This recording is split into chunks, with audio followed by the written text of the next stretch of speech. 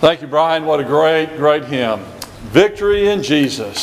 And He plunged me beneath the wonderful flood, the grace of God, the blood of Jesus, that we, by faith, come into contact when we are baptized into the watery grave of baptism. It's great to be before you this evening. In fact, it's been several weeks now since I've had the privilege of proclaiming the Word of God before this congregation, and I miss it when I don't have that opportunity to preach and teach here. And so glad that Jacob and I can spend time in going back and forth together in preaching and teaching, and it's been a great blessing having him here. And I look forward to the next few weeks and next few months being able to deliver some of our final sermons here for a while. But God be praised for the good work that this congregation continues to do. In fact, the slide that you notice above you is "Come Grow with Us." We're glad that you're a part of our assembly, and we want others to be a part of our assembly. And we want people to know that we are dedicated, we are committed to growing the body of Christ. Not just numerically, but we are committed to growing spiritually. And in order for us to do that, in order for that to happen, for us to grow both numerically and spiritually as a people, there are several things that have to be in place. And we've been discussing a lot of those things over the years, and we've discussed that even by implication as we've been discussing this theme this year on that the greatest of these is love.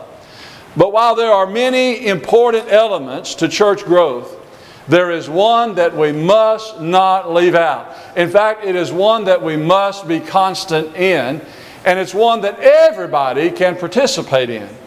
Sometimes we get the feeling like, well, what can I do? Maybe I'm not very good at evangelizing, though maybe we certainly learn by doing. We learn to ride a bicycle by riding a bicycle. We learn to drive a car by driving a car. We get better at evangelizing by evangelizing. But maybe we feel like that I'm just not very good at that, or I don't get to do it very often. Or maybe your talent lies in many places, and indeed the body of Christ has many different members that need to all work together. But there is one thing that all of us need to be doing as we think about growing and developing the body of Christ, and that is that we all need to be prayer warriors. Now, I know that we are familiar with that term. It's used a lot in the religious world, and maybe sometimes we might feel uncomfortable with that term, but I think if you realize that it's in connection with Ephesians 6 and what Paul said about our standing therefore, having our loins girded about with truth, the helmet of salvation, the breastplate of righteousness, taking the shield of faith, our feet shod with the preparation of the gospel of peace, and also, of course, our taking the sword of the Spirit. And he says then also with prayer and supplication, praying in the Spirit.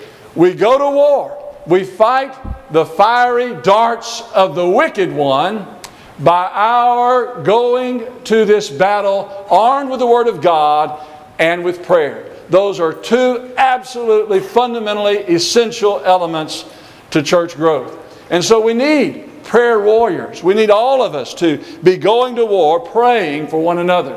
Maybe there is some difficulty going on in the world, as there often is. We need to be praying about that. What about in our marriages? There is a great movie and book that has just recently been released, and it's a great, great movie. It's called The War Room.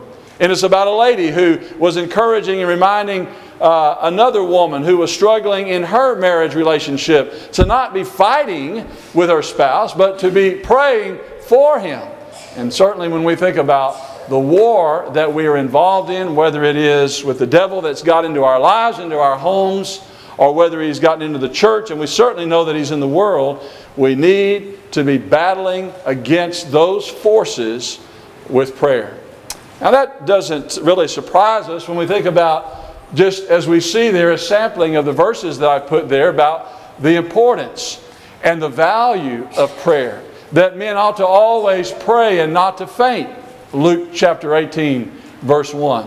That we ought to pray without ceasing. 1 Thessalonians 5, verse 17. That we ought to watch and be sober and be prayerful. 1 Peter chapter 4 and verse number 7. And then James 5:17 says that we ought to confess our faults one to another, and that the effectual fervent prayer of a righteous man avails much. Well, I don't have to tell this congregation and this group of people about the importance and the value of prayer, because I know this congregation values and appreciates and loves the Word of God. And you know, in fact, what the Bible teaches about the necessity and the importance of prayer. But maybe if you're like me, sometimes you may be lacking in this area.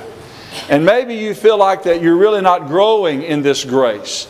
Maybe you feel like that you don't always know what to pray and how to pray it, or what to say in your prayers. Or maybe you find yourself saying the same things over and over and over again.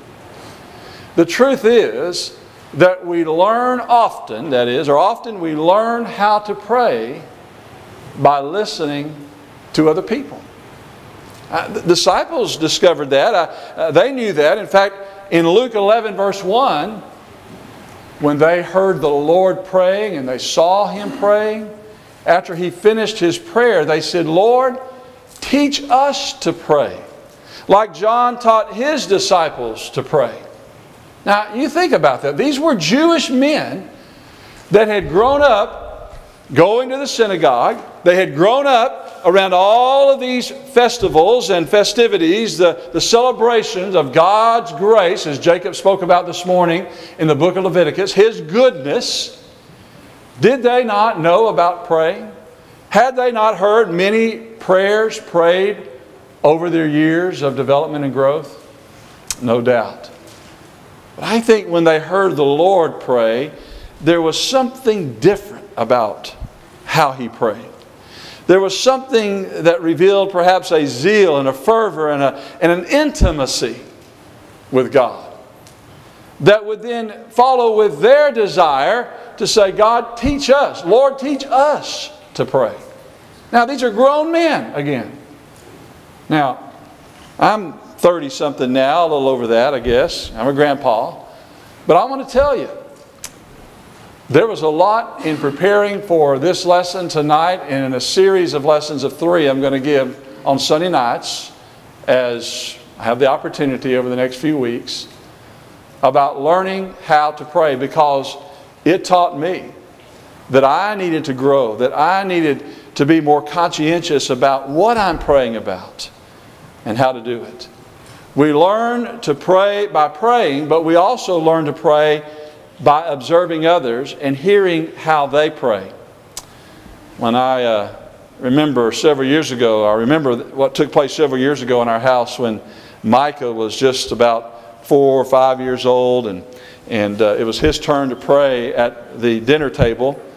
And as we all bowed our heads and clasped hands, he was praying for all the things on his plate, for the green peas and for the meatloaf. And he was looking around and thinking about all that. Then he started down the list of people, praying for people.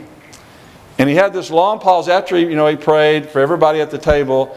And then he started thinking about his extended family, and he stopped. And I remember Jacob saying to him, whispering, "And for Granny and Granddad and Mom and Papa." And Micah said, "Don't say to me, Jacob," in the middle of the prayer. "Don't say to me, Jacob." Well, he was just trying to help him to know what to say. But sometimes we get maybe a little offended, if we're not careful, when people try to say to us what to pray and how to pray. Because isn't it, after all, a prayer just a matter of the heart? Of just pouring out our thoughts, our feelings toward God? And it's true that there is an element of prayer that involves that, what sometimes we refer to as supplication, an ardent, specific request to God about some struggle, some difficulty, some challenge, some problem, some particular opportunity that we're facing or that is before us. And we just pour out our heart to God. And we don't really try to muzzle that. And we just, "God, here's how I feel." And you see a lot of that even in the Psalms sometimes, where David just sort of pours out or even ruminates about something that's bothering him and a struggle that he has. And certainly that is one type of prayer. But there's much more that we need to be praying about. And you think about it. How do we learn how to pray? Isn't it often by hearing others and how they pray?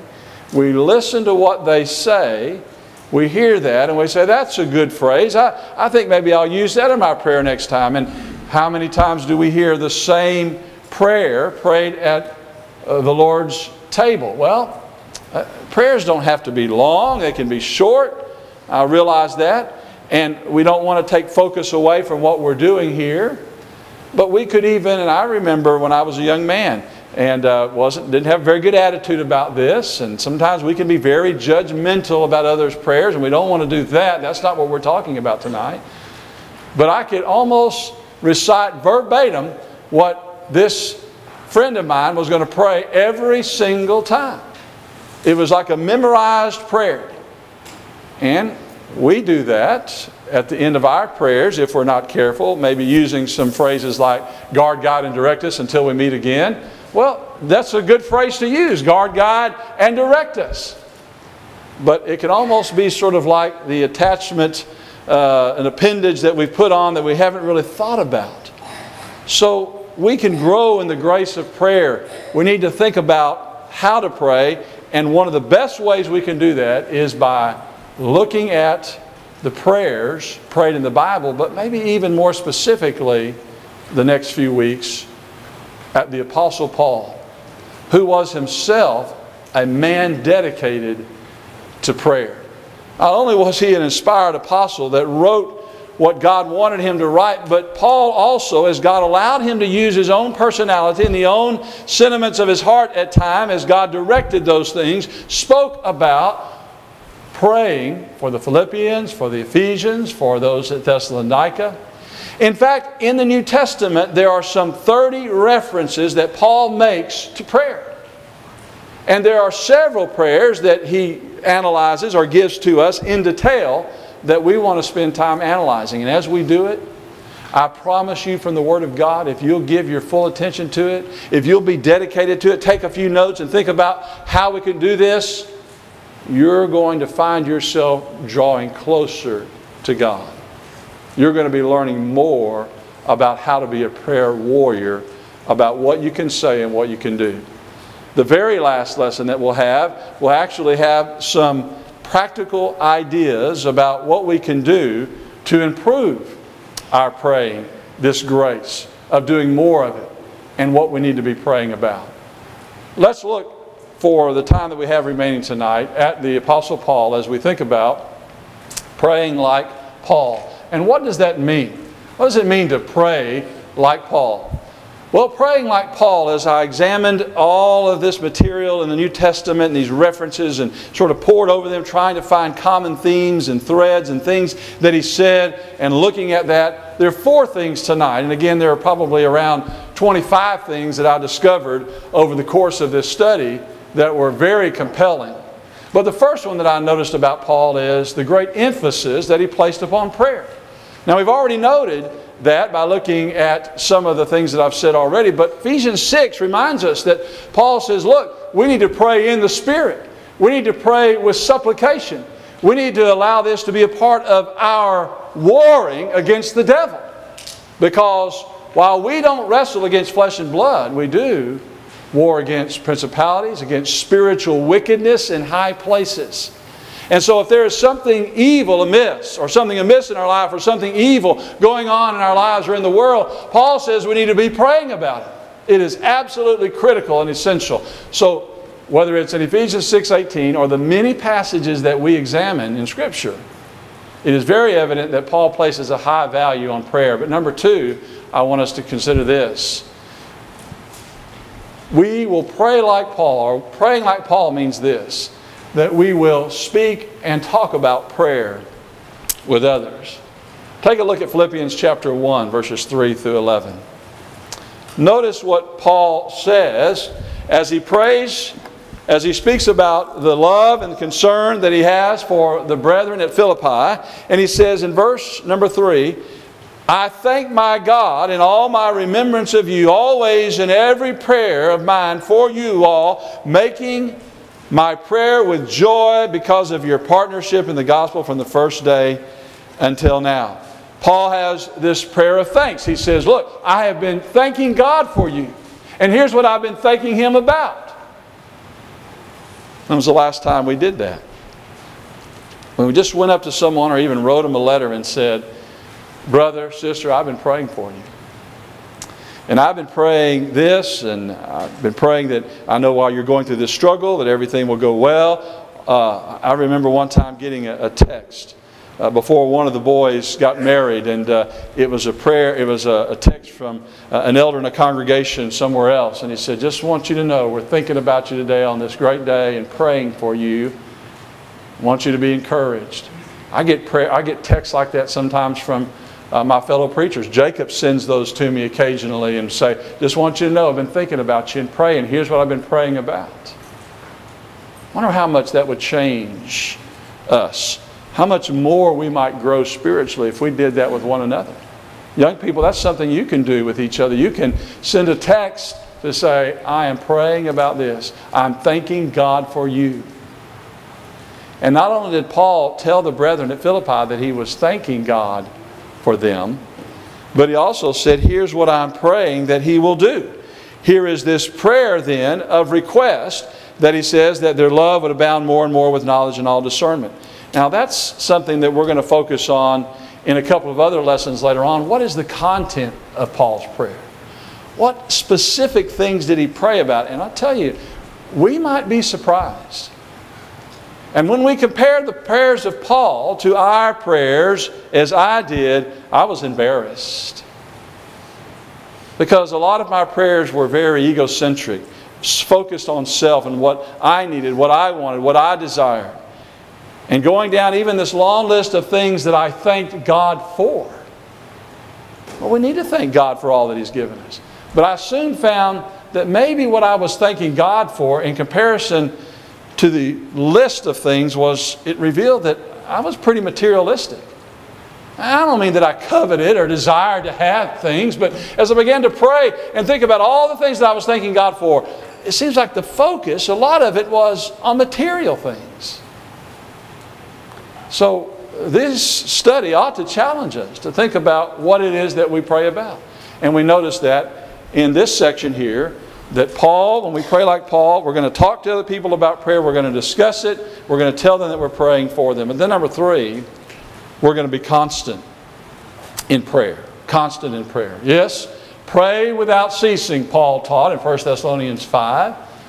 That is, as we go through life, we ought to be praying. I remember when I was down in San Marcos in a young men's training class and as a college student, and Brother Austin Varner, who was an elder in the church there at the time, had been a gospel preacher for a number of years, a great man. Carl and I bought our first, well, I guess it's our only wedding set, really, our wedding ring set from him. And I remember him standing up and teaching a class about this, and he said, you know, he said, there may be some things that we shouldn't pray for, but there isn't anything that we shouldn't pray about. And that's very true. There may be some things that we shouldn't pray for, but there isn't anything that we can't pray about.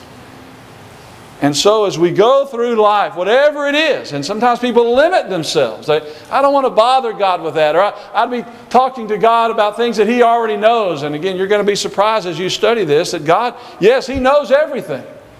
But He wants us to express the sentiments of our heart. He wants us to confess it. And the word confess literally means to say the same. We may know it, and God knows that we know it, but He wants us to articulate it. He wants us to say it. And when we do, of course, it turns a mirror on our soul. It reminds us of dependency upon God and who He is. But we need to be praying regularly, all the time. Paul was praying constantly. And we see, for example, in 1 Thessalonians 3, a reference to that. When Paul, as he had gone to Thessalonica to preach the gospel, do you remember that things were in an uproar there? They ran Paul out of the city, or they tried to find him, that is. And so Paul and some of the disciples had to get out quickly. And they took Jason before the magistrates, and while Paul escaped. And then Paul went down to Athens, and he found some receptive people there. They were more noble than those in Thessalonica because they received the Word of God with all the readiness of mind, Acts 17:11. But then those from Thessalonica, these Jews that were trying to stir up problems, came down to Berea, and Paul had to leave there. Now, Paul had to leave quickly from Thessalonica, had to leave pretty quickly from Berea. And when he gets down to Athens, he is so concerned about what's going on at Thessalonica, he sends Timothy back up there. And he is anxiously awaiting news for how they're doing and what's going on. And in 1 Thessalonians 3:9 through 13, when Timothy comes back with these good reports, Paul says, I was so elated, so happy to hear about these things. And then he speaks about remembering them night and day in their prayers. Some of us might do good to get out of prayer in the morning. Some of us may do good just to pray before meals. But Paul prayed night and day. He prayed regularly. And so there is a tremendous emphasis on Scripture about Paul being constant in prayer, and a lot could be said about that. But our final point tonight is this, and one that we want to spend just a few extra moments on, and that is, as we begin to talk about and analyze the prayers of Paul, here is one that we can add to our list. If we want to grow in this grace, spend time extolling the nature of God. Our prayers oftentimes are limited to just simply addressing God, dear God, thank you for, and then we list all the things that we thank God for. And that is right. And there are times that we have prayers of thanksgiving where our focus is certainly upon that. And then there may be prayers of intercession where we say, dear God, I'm struggling, and our whole prayer is about praying for someone else or praying for ourselves and what we need. And that's certainly appropriate. But what I see when I study the prayers of Paul, and by the way, other prayers in the Bible, is that there is emphasis given to the nature of God. I like to, when I think about praying, to start by focusing on that one thing first. Addressing God with great and grand terms, where we extol. And what does it mean to extol? It means to speak enthusiastically about something. To extol something means to sort of expand upon, to continue to discuss something with a lot of enthusiasm and excitement and joy and zeal. So if we extol the nature of God and even extol the name of God, we're going to find that that's going to draw us closer to God, because it causes us to think more about who it is that we are approaching. Jesus Himself said, when we pray, we ought to say, Our Father who art in heaven, hallowed be Thy name. It is an indication that there is something sacred about God. There is something special about God. That it's not just sort of dialing up someone and say, hey, how you doing? But rather, it is a recognition of the majesty, the greatness, the power, the love, the grace of God. Now, again, we might be tempted to say, well, God already knows all of these things about Himself. And you're wanting me to spend time doing what maybe we normally do in singing. And true, it's a lot of songs that we sing. We spend time praising God. But many of the songs that we sing started out as prayers. Many of the Psalms in the Old Testament were set to music. They were written with lyrics and a poetry or poetic sort of structure in mind as a means to communicate to God. And so when we think about these poems, these prayers, these psalms, many of them have a very high view of God, a very lofty view of God. I want to challenge you to spend some time speaking to God in lofty terms. Speaking to God with these reverential terms that really remind us and that call attention to our heart just how great and wonderful He is. We might ask, well, what terms do I use? How can I approach God, showing my reverence, showing my humility, showing my admiration? If you're like me, sometimes maybe your vocabulary might be lacking a little bit. So what do? We learn by listening to others. One of the first times that I remember hearing some of these terms used in describing God was when I was in San Marcos hearing Brother Norman pray.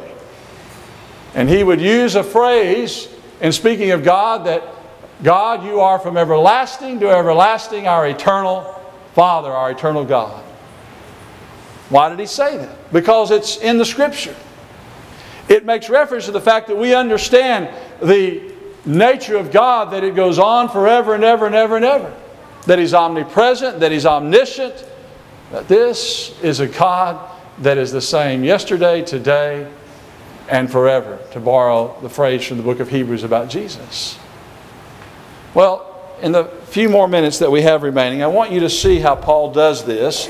Turn in your Bibles, first of all, to 1 Thessalonians. Take a look at this prayer.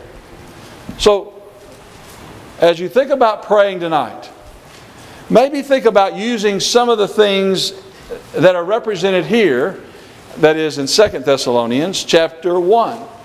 Now, I don't know about you, but this is not one of those passages that I thought of in terms of extolling the nature of God until I started reading this in connection to this lesson about prayer. Because as Paul in 2 Thessalonians chapter 1 speaks about the righteous vindication of God, we know this passage, right? We often use it in reference to talking about those who don't obey the gospel, to try to motivate people to render obedience to the gospel. And we'd be right in reminding people about the justice of God. The God with in flaming fire taking vengeance upon them that know not God and obey not the gospel of our Lord and Savior Jesus Christ, who shall be punished with everlasting destruction from the presence of the Lord and from the glory of His power. But I want you to notice in 2 Thessalonians chapter 1, in verse number 11, as Paul speaks about praying for the brethren. The ESV says, to this end we always pray for you. And then he says that our God may make you worthy of His calling and may fulfill every resolve for good and every work.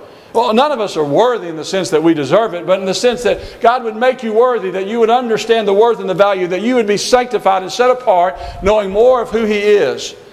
But some translations say this in rendering this Greek phrase in verse 11. With this in mind. With this in mind, we are praying for you that God would make you worthy. Well, what is it that Paul had in mind as he prayed about these brethren? Well, if you were to go back and look at verses 3 down through verse 10 and analyze that section of Scripture, there are two major themes that would jump out. And one is the goodness or the grace of God, and also the judgment of God. God, we recognize your judgment. We recognize your grace. That's one we always think about, the grace of God, right? Your goodness, God, you're God of love. In fact, in verse 3 and following, we always give thanks to God for you, brothers, as it is right, because your faith is growing abundantly, and the love of every one of you for one another is increasing. Therefore we ourselves boast about you in the churches of God for your steadfastness and faith in all your persecutions and afflictions that you're enduring. In other words, we see God working in your life and all the things He's done. Where does that praise go to? To the people or to God? He says, praise be to God. We give thanks to God for the power that He has, for the mercy that is revealed in their lives, for the showing of His kindness and love toward them and what they are able to do and what they are able to achieve because of God. But then in verses 5 down through verse 10, he says, this is evidence of the righteous judgment of God. What's that? In other words, that they were enduring through their afflictions and through their difficulties, that they were having to endure. Paul says then, I want you to know that God considers it, verse 6, just to repay with affliction those who afflict you, and to grant relief to you who are afflicted, as well to us when the Lord Jesus was revealed. And then we know this section of Scripture. What is it? What is it that brought Paul to the throne of God to pray on behalf of these brethren? It was both the grace of God and it was both the righteous judgment of God. We forget about that as we think about the totality of the nature of God and who He is, that ought to want us to bow our knees in reverence, in humble submission, and in view of the world. God, we know it is your righteous judgment that's going to end up bringing what? Vindication, end up bringing punishment upon people. But that then lies at the heart and the story of the gospel of Christ. Because God must punish, He is also seen as a God of love that wants to then provide a way of escape for those who are sinners. Well, there's a lot there, but there's one last passage that I want us to consider where I think we really see this. Turn now finally to Ephesians 1, and let's conclude our thoughts there in that passage. Because in Ephesians chapter 1, Paul, in speaking about another prayer now, a prayer that we'll analyze in more detail later on with regard to the power of God and what He can do in our lives. He says in verse 15, for this reason, because I heard of your faith in the Lord Jesus and your love toward all the saints, I do not cease to give thanks for you. And then here's what He wants them to do and what He wants them to become and what He wants them to know and what He wants them to possess. But prior to that, beginning in verse 3, there is a tremendous emphasis upon praising God. Notice in all these things here, in this text that we don't have time to really analyze in great detail. But if you want some terminology to utilize, if you want to really think about who God is and what He provides and extol His nature and speak about His greatness, there's a lot of information right here.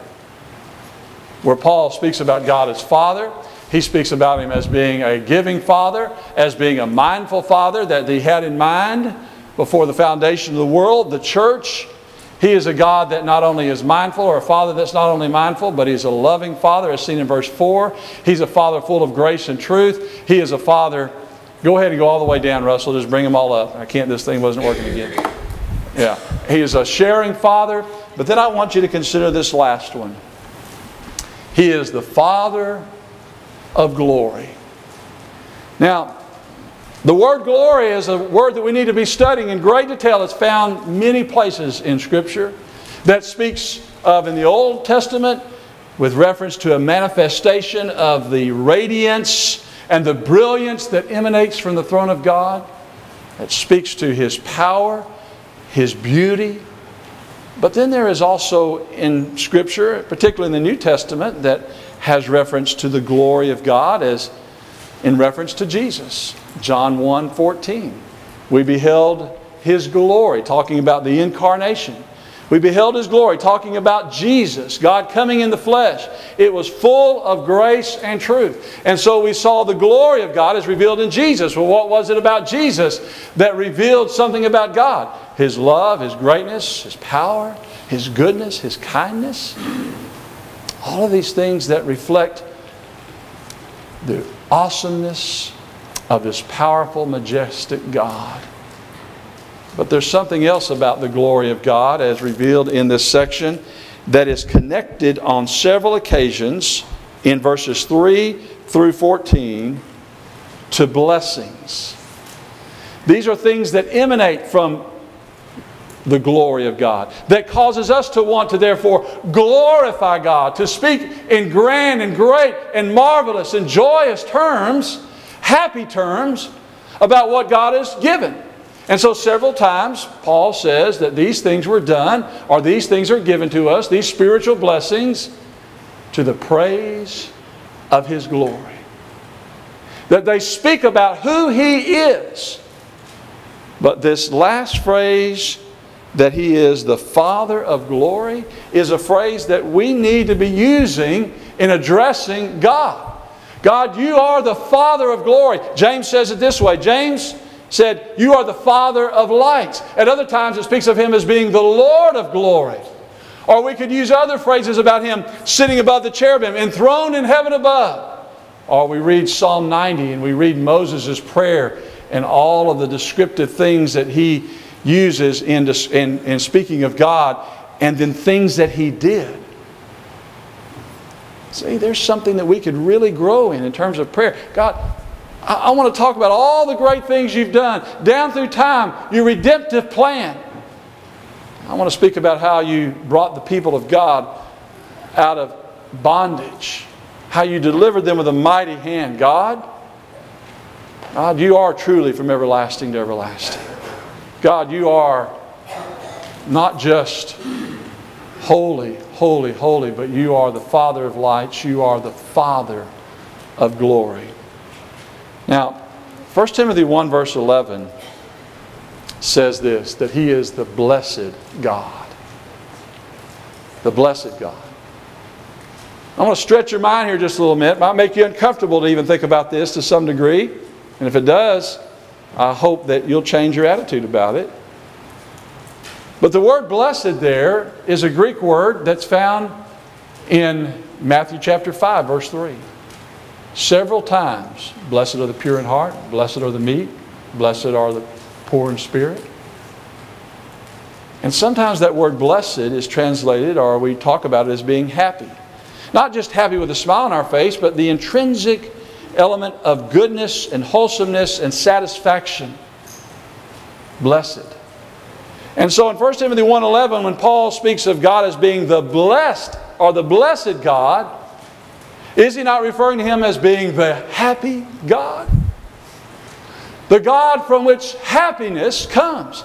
The God who is the Father of it, the one who gives it and grants it, to which so much joy can be realized and appreciated. I want to challenge us tonight, as we think about praying like Paul, to spend time extolling the nature of God in our prayers. And we can start with Ephesians 1. We can start with 2 Thessalonians chapter 1. We can go to Psalm 90. We can look at Hezekiah's prayer in the book of Isaiah and also in the Kings as he extolled His greatness. Let's spend time doing that. And when we do, we'll be praying like Paul. And we'll be all well on our way then to understanding more about His love, His greatness in our own lives, and how He's revealed Himself through history. We can encourage you in some way by praying with you, maybe baptizing you into Christ tonight. Add you to the family of God by doing that. But also maybe you just want to identify yourself as a Christian and say, I'm ready to start working with this congregation and be under the oversight of the elders here and to be a prayer warrior and to be a worker in the kingdom of God. If that's you tonight, or if you have any need that we can help you with, will you come as together we stand and as we sing?